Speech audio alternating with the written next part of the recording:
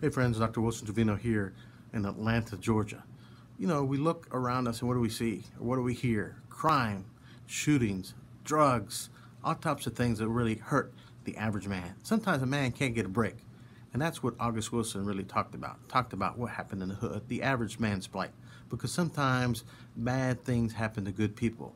And we really want these days to go back to Make America Great Again, which was the 80s theme of Ronald Reagan.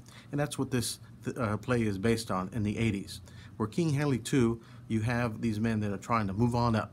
They want to see if they can feel some of that trickle down economics, but really they get trickled on.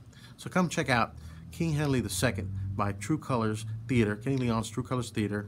They're in SWAT, Southwest Atlanta. And you'll see and hear the average man's plight.